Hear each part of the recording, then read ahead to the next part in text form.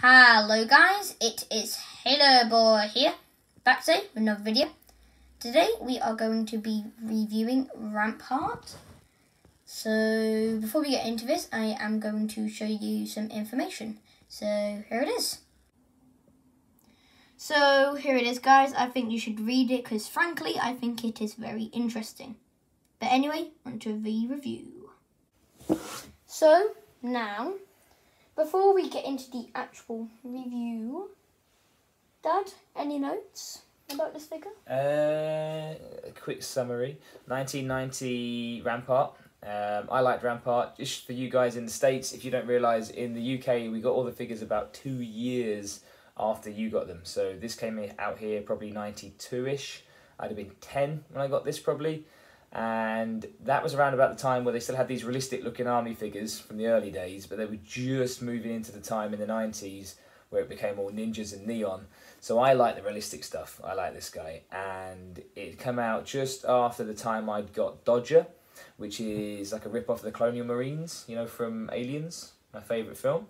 And Repeater, he wasn't in the same sort of series as them, but he had the rip-off smart gun from Colonial Marines as well, basically from Aliens. So I like those two together. And even though this guy was a bit later and not in the same sort of series, I always put them together. I like his headset.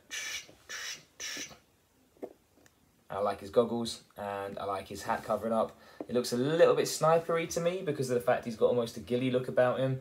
But I used him as a machine gunner as well, which is why I think you're going to say this is your second version of him, because the other one had issues with his thumbs. Oh yes, I had a version of this dude from when I was very, very young.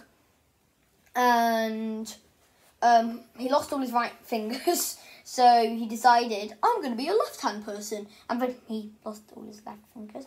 So we got this one, and then his cap broke. So we can just take the other one's head off and put it on him. Yeah. I think we broke his thumbs because I bought him about the same time, years ago, that I got Sub-Zero, and I always gave Rampart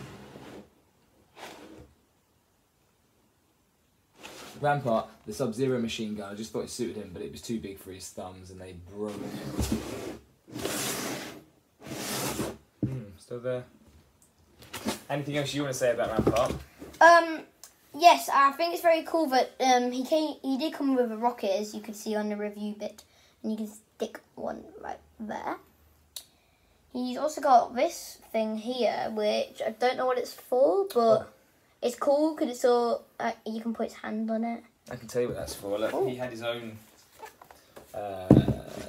He had his own sort of machine gun, which I think attached into that area, if I remember rightly. He's supposed to be a shoreline defender, which is a very specialised specialism, I imagine. He just effectively goes, I'm going to stand here and watch the shoreline, and nobody's going to come and steal my ducks. Because I love ducks. They're very important creatures. Sorry, he just thought he saw somebody stealing a swan as well. So yeah, shoreline defender is a very specific job. Yeah, I just used him more of as a machine gunner, sometimes sniper. I don't know, there's something cool about the headset thing. Get to medical. I don't know, he just had something cool looking there. Because a lot of the figures, you wouldn't know this so much, because a lot of the figures had like a little thing like Dodger did, and you'd connect it in to their ear, and it would come like a real piece, but they were really easily lost. So I think the reason Rampart's cool is his is built in. Anything else you think about Rampart and your time playing with him? Well, in my last review of Lifeline, that figure I actually used with him, I used them as sort of mercenary dudes. Just because they have some goggles and stuff, they just look like they should be together. Oh yeah, because Lifeline's got... Is he got silver goggles or silver glasses on Lifeline? Yeah. No, he's got silver ballistic goggles and then he's got black sunglasses. I could be wrong, check my review. He's got this cool webbing here too. To the book. What year was Lifeline? Like 86? I think he was... Earlier? Later? I thought he was only like 89 or something. Dodger, my favourite. Oh, okay, Dad, yes. With the losable piece. We got the picture, Dad. Yeah. I'll find him. Go on, you keep talking. You use them as mercenaries. You got some carrying pouches here for detail, as you can see. There's nothing too special about this figure, but nothing too bad about him too. And there's also this green bit, which is really stupid, but I love it. I love green. You were right. 86.